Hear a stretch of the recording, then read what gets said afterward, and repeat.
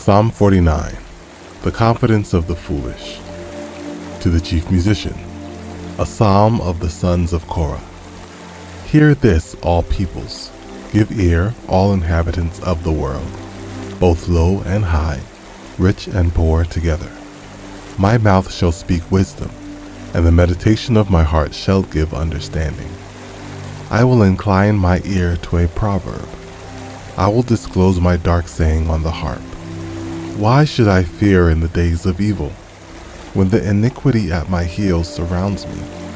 Those who trust in their wealth and boast in the multitude of their riches, none of them can by any means redeem his brother, nor give to God a ransom for him. For the redemption of their soul is costly, and it shall cease forever, that he should continue to live eternally, and not see the pit.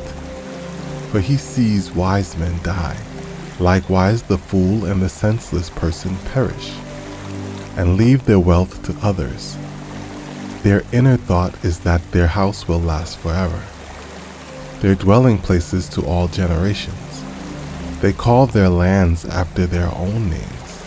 Nevertheless, man, though in honor, does not remain.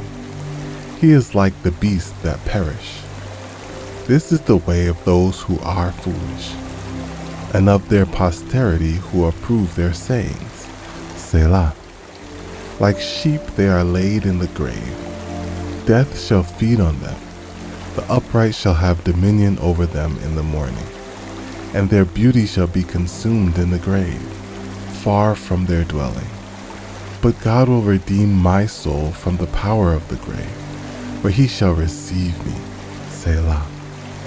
Do not be afraid when one becomes rich, when the glory of his house is increased. For when he dies, he shall carry nothing away. His glory shall not descend after him. Though while he lives, he blesses himself, for men will praise you when you do well for yourself. He shall go to the generation of his fathers. They shall never see light. A man who is in honor, yet does not understand, is like the beasts that perish.